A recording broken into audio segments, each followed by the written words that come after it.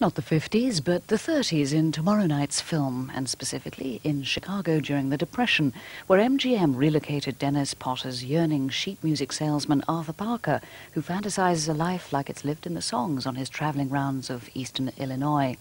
Steve Martin and Bernadette Peters take the lead roles in the Hollywood version of Pennies from Heaven, tomorrow night at 10:40. 5, 4, 3, 2, 1.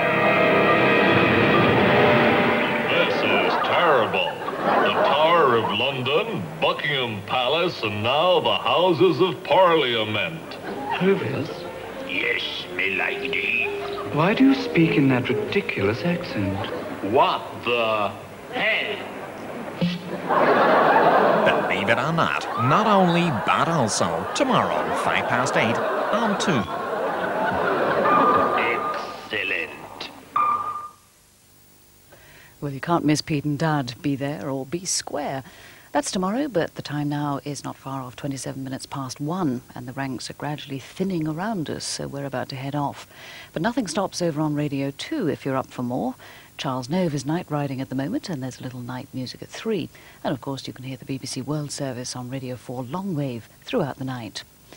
We'll be looking forward to your company tomorrow evening. So until then, from me, Cathy Stewart, and all of us on BBC2, a very happy Sunday to you and a peaceful night.